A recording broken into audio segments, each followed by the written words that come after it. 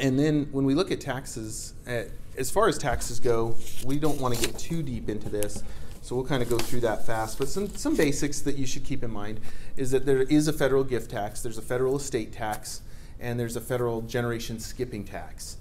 This is the part where most people are already asleep, so we'll just go as fast as we can through these. My key there to tell you is that it's important to speak with a professional. Keep in touch with professionals about these things. They can help you through that. Whether it's an accountant, we would recommend that you meet with a financial advisor, an accountant, and an attorney. Those are your dream team folks that can help you through these tax matters. As a financial advisor, we often will quarterback this to kind of help. We don't give tax advice, but we can get you to the right person that can give you the right tax advice. And we don't give legal advice, but we can get you to the right person that can give you that legal advice that you need. And so it's important to keep that in mind. The federal gift tax is really the thing to keep in mind that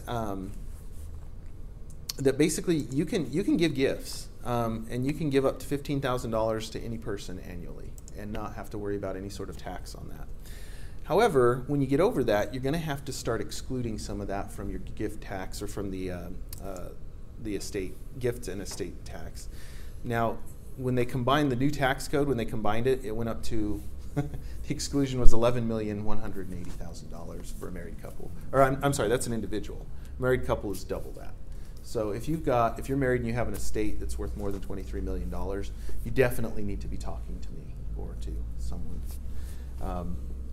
Just so everybody is clear on, the second bullet point there, if I want to give Stuart, a $50,000 car, I can do that and not necessarily have to trigger a gift tax over that. However, I would have to file a special, tax form when you file your taxes, basically announcing that you've done that. Every year.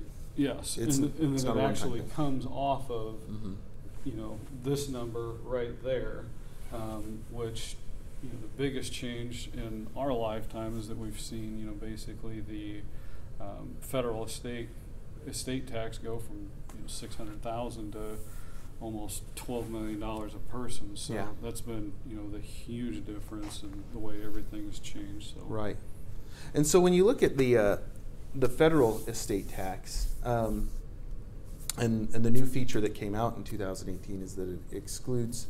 There's an exclusion is portable. Unused portion left by deceased spouse can be transferred to a surviving spouse. That's what's cool.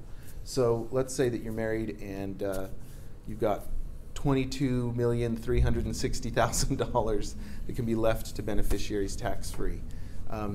If your spouse passes away, you still can use that full amount so that you can make sure that your heirs get the money that you've saved up, or the estate that you've saved, without having to worry about Uncle Sam taking it.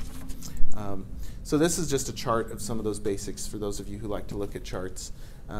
Basically, this is the history of it from 2015 all the way to 2019. It's increased dramatically, and yeah, it's pretty incredible.